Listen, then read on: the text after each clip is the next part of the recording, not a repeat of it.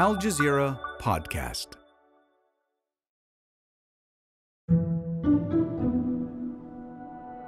It is around 8 or 9 p.m. on Tuesday night.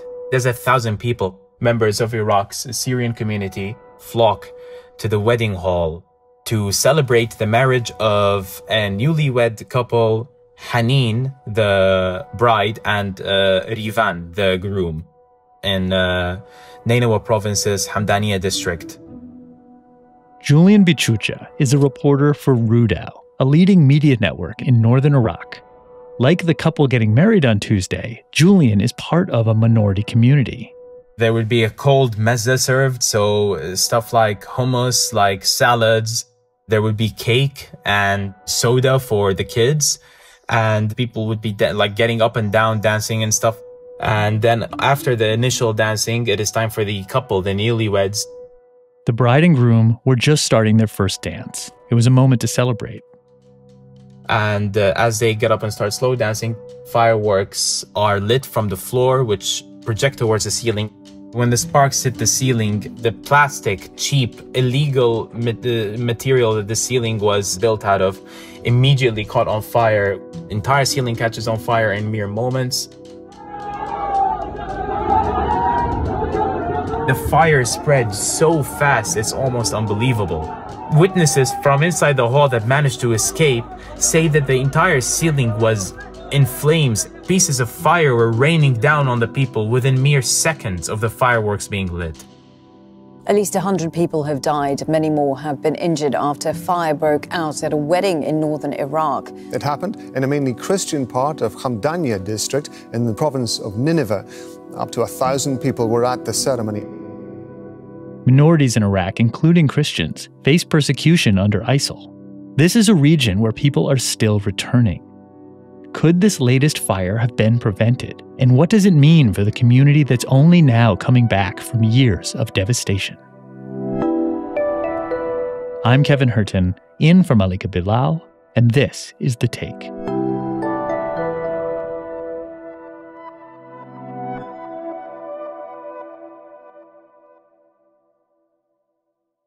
Al-Hamdaniya is in the Nineveh governorate in northern Iraq, in a Christian-majority district. A town that once held the largest Christian population in Iraq. They and the vast majority of the village's Yazidi and Muslim community fled in 2014. So Julian, tell me a little more about your connection to this region. I'm originally from Ankawa, which is a district right north of Erbil city. It is a Christian majority district. I am an Assyrian Christian. I was born and raised here, and I've seen I've seen all kinds of conflict in my life. I've been through the US invasion of Iraq in 2003. I also fully experienced the war against the Islamic State when ISIS invaded northern Iraq. It was a terrifying experience, you could call it. But I am very, very connected to this region, and I'm here in Hamdaniya on the ground. I'm in the car, and I'm talking to you right now, right outside a cemetery where funeral processions are being held for the victims. What's happening now at the scene? Did the bride and groom survive? The bride and groom have fortunately survived, yes. They survived by escaping through the back kitchen door, and then they were transported to an Erbil hospital after the Kurdistan region of Iraq's Prime Minister Masroor Barzani sent teams to help out because the hospitals were so overpacked and medical supplies were almost non-existent. Yeah. So the bride and the groom were transported to a hospital in Erbil, and there they received treatment, and the groom returned to Hamdaniya to take part in some of the funeral processions of the victims. And videos on social media show that he's completely psychologically ruined. I mean, imagine you get married and because of your wedding, more than 100 people are dead. Weddings, especially for the community of Hamdaniya, which has been devastated by years of war and especially recently devastated by ISIS. Weddings are very important because they signify the start of another life. So when people attend weddings, they get happy, knowing that the culture is being carried on, knowing that the community, which is dwindling has one more chance of actually being revived, of, you know, the members of the community expanding. So weddings are very important here to connect families, especially. Yeah.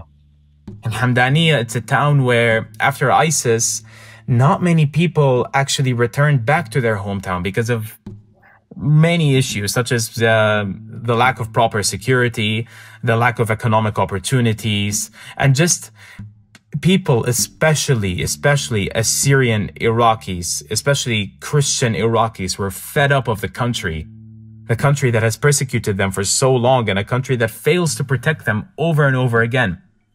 But despite that, Hamdaniya was still one of the towns that witnessed the largest amount of people returning to the town after ISIS was driven out. What happened was an absolute tragedy. It was a tragedy that could have been so easily avoided. Yeah, I can hear it in your voice. I can hear that frustration, that anger, that speaking through you from the people you've been talking to all day. There were absolutely no safety measures. Nothing, absolutely nothing. In fact, many witnesses say that the main door of the party hall was not even opening from the inside, and they had to bring a bulldozer to basically tear down a section of the wall so people could escape. The only other exit was the back kitchen door, which is just a small door enough to fit one person at a time. So you could imagine the stampede as 1,000 people are trying to escape a building which is about to collapse. And collapse it did. People are angry. They're very, very angry, the Iraqi authorities. And tragedy after tragedy keeps occurring in this country due to the lack of implementing certain measures that honestly are not difficult to implement. I was going to ask you how people are, if people are just completely numb, just to go from something that's such a celebration for this tightly knit community to this tragedy that's almost unconscionable. How you even process that? Well, I didn't expect it to actually be this bad. When I came today and I went to the church, and as the funeral mass was coming to a close and people were coming out, the families of the victims, it was terrible. You either have people that are absolutely numb and there's no expressions on their faces, and then you have people that are full of rage. They're just screaming. It's a scene that I honestly believe that not everybody can handle seeing. Usually funerals are done because one person dies, and I guess you could say that's manageable, but here you have family after family. I spoke with a deacon in the Chaldean church, in the Catholic church in Hamdaniya, who came out and said that his wife, they had been married for 56 years. He said that his wife, she died, she lost her life in the wedding disaster, and he just looked at me and just told me that I have no reason to live anymore. That's it. The light of my life has extinguished. It's over for me. I don't know how I'm gonna go home today and not be greeted by her smile. So it's the worst kind of suffering imaginable.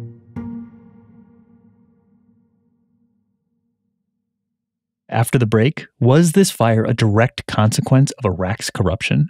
And what does it mean for the community that survived it?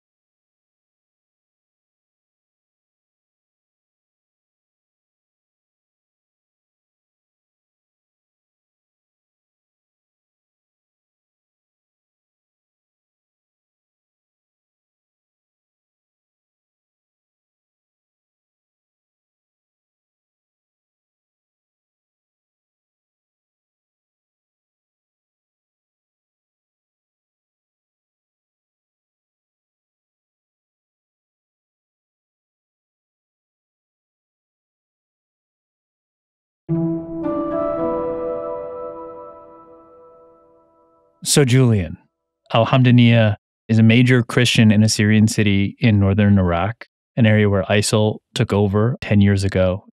At the time, many Christians fled, as you mentioned.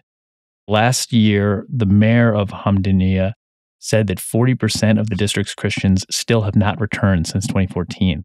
What does this mean for the remaining Christian community in this district who have already experienced so much tragedy over the past 10 years? It's like the final nail in the coffin. People came back with a promise from Iraqi authorities, especially the minority Christian community.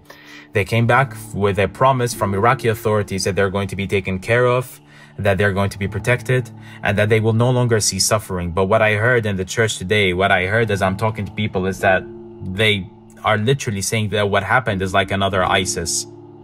Their hopes are absolutely shattered, because this isn't the first, second, or third time something like this has happened. A tragedy has happened in this country that could have been so easily preventable. So people are done. They're fed up. They have no hope anymore. They have no reason to trust the authorities anymore. I genuinely think that people are going to start leaving after this happened, because there's just the idea of what happened goes way further than just a simple wedding. It goes to show just the sheer incompetence of Iraqi authorities, especially after the Iraqi civil defense said that this hall was built illegally and that illegal material was used, and I quote, contravened safety standards. Yet this hall was still allowed to operate because allegedly the owner of the hall, who was arrested in Erbil, capital of the Kurdistan region of Iraq, and handed over to the Iraqi Interior Ministry, kept receiving orders to, either improve the safety standards of his hall or shut it down completely and not host any celebrations.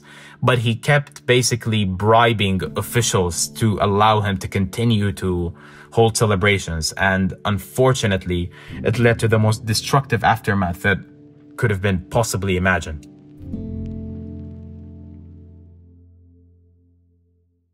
As we're speaking right now, the Prime Minister is visiting.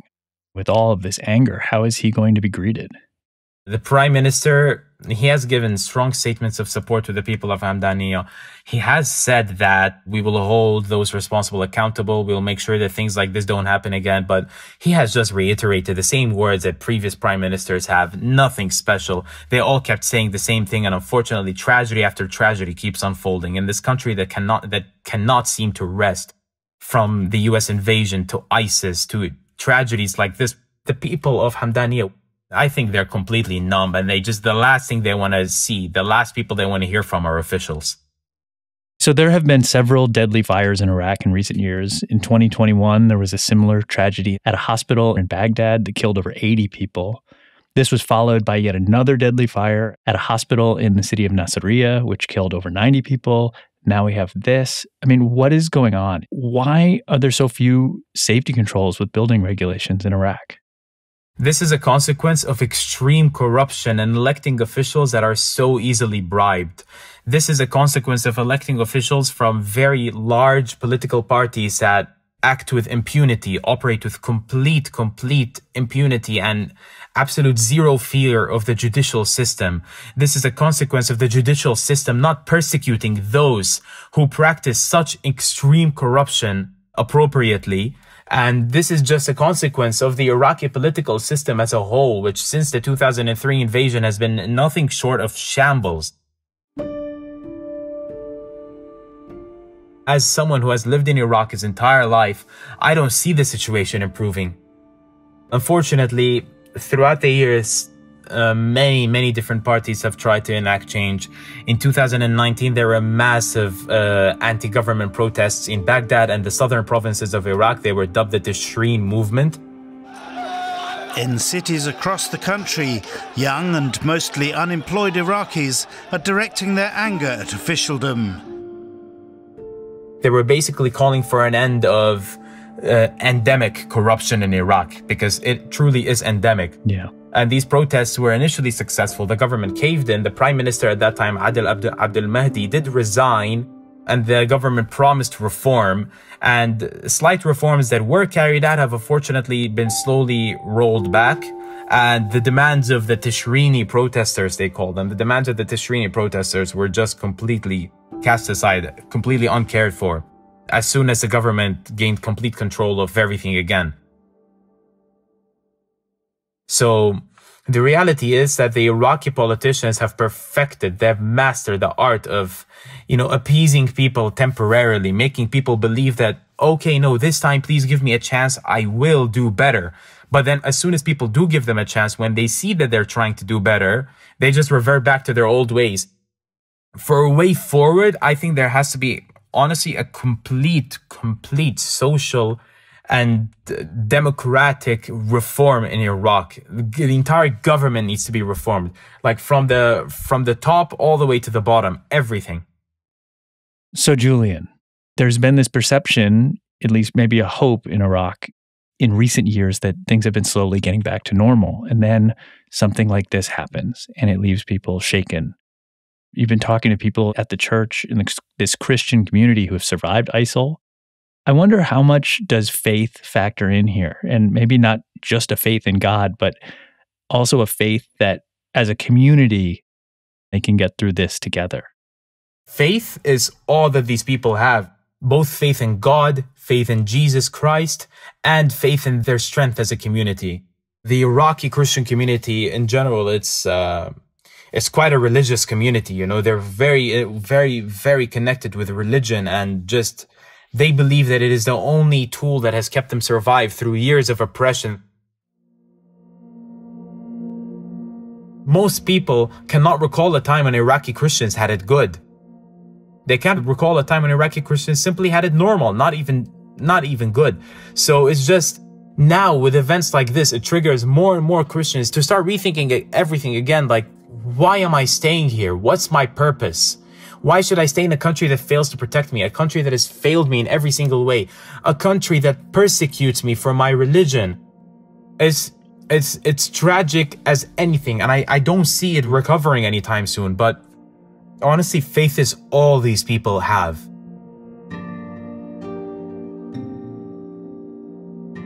And that's The Take. This episode was produced by Fahrinisa Campana and Khaled Soltan, with David Enders, Amy Walters, Zainab Badr, Ashish Malhotra, Chloe K. Lee, Miranda Lynn, Sonia Bagat, Sari Al-Khalili, and me, Kevin Hirten, in for Malika Bilal. Alex Roldan is our sound designer, Alexander Locke is The Take's executive producer, and Nay Alvarez is Al Jazeera's head of audio. We'll be back.